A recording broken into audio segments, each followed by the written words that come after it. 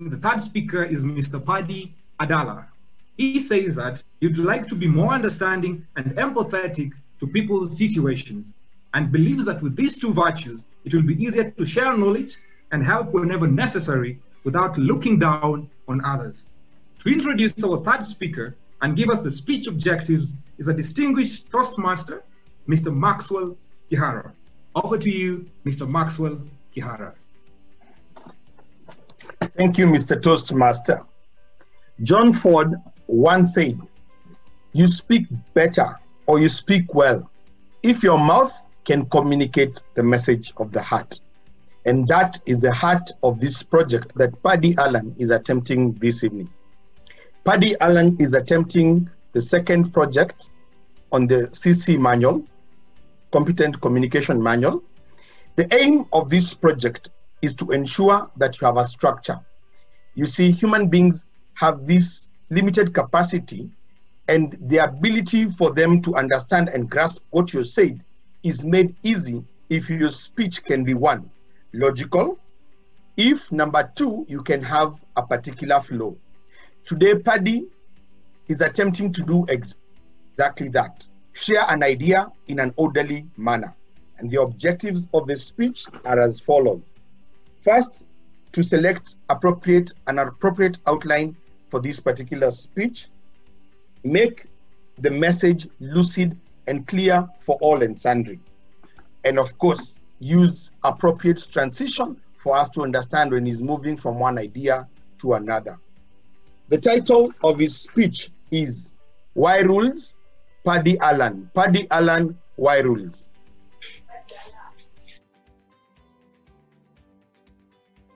Good evening, ladies and gentlemen of the Toastmasters community.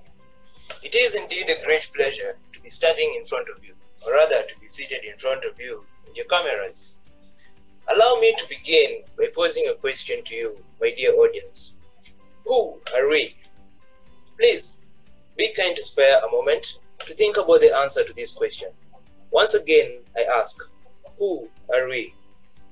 This is a question that is often asked in different settings of society, and the answer varies. Now, I'm going to tell you that who we are, or who you deem yourself to be, is based on the principles that you apply to yourselves and the behaviors that you live by. In short, it is defined by the rules that you decide to abide by in life.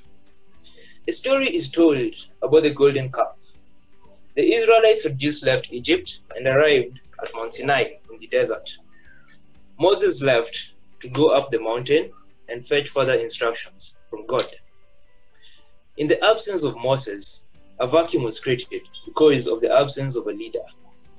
Quickly, the Israelites descended upon immorality, creating idols, in this case the golden calf, and worshipping it. When Moses came back a few days later, he was disappointed in what he saw, and he rebuked the Israelites. Later in my speech, I'm going to give reference to this story. In our everyday life, we encounter rules. You should do this, you should do that. You cannot do this, and you cannot do that. Please, note the difference. You should not, and you cannot. Because we react differently to different rules, and there are different consequences to different rules. A thief will steal and end up in jail, while a drunkard will drink his liver out and end up miserable. Those are two different consequences. A thief is going to lose his freedom because of theft, while a drunkard is going to lose his purpose in life because of the brown bottle. So as you choose the rules that you abide by, then you need to look into the consequences of these rules. Today, I would like to put across just two rules for you to look into. The first rule is to stand up straight with your shoulders back. What does it mean to stand up straight with your shoulders back? It involves observing the terrible responsibility that life has given or put upon your shoulders with your eyes wide open. It means that you are voluntarily willing to transform the chaos that is this life into the potentials of realities of order. It means adopting the burden of self-conscious vulnerability and putting an end to being a child. And what does a child do? A child cannot comprehend the state of being finite. A child cannot comprehend morality. And a child only mildly comprehends consequences of choices that are made in life. And thus, you need to stand up straight with your shoulders back and take up these responsibilities bravely. The second rule is that you should treat yourself like someone you're responsible for helping. Take a case of a dog that is sick and is taken to the veterinary doctor. As the owner of this dog, you are going to make sure that this dog is treated and the medicine that is prescribed by the doctor is followed to the letter so that this dog can get better. In the same light, I would like you to take care of, help, and be good to yourself like someone you love or someone you loved. Thus, you should conduct yourself in habitual order because it is habits that dictate order and eliminate chaos. Ask yourself these questions. Who am I? What do I do with my free time? What do I do to increase my health and strengthen my body? You need to know where you are so that you can chart a course and know or decide where you are going. You need to know who you are so that you understand yourself and know your limits. And finally, you need to know where you're going so that you can limit the amount of chaos that is going to come your way. As I conclude, I would like to go back to my story of the golden calf. And what do we learn from this story?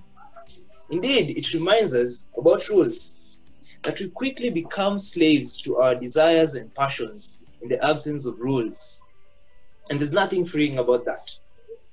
Somebody might argue out that rules limit our freedom. You cannot do this, you should not do this, and you cannot do that.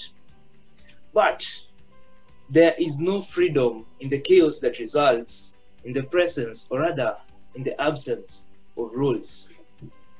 Thus, fellow Toastmasters, as you think about who you are, then you should ask yourself about the principles that you have chosen to live by.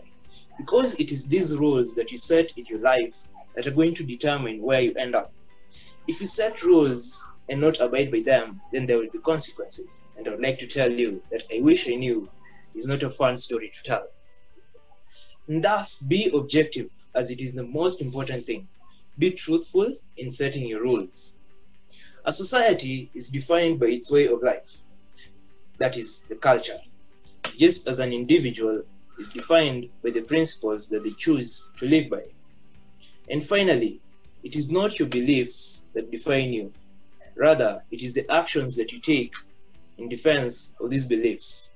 A quote from Edward Snowden. And today, Toastmasters, as you set out to define your rules that you live by, then I wish you the best.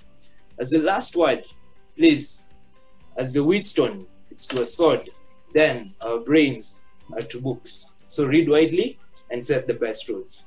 Thank you very much.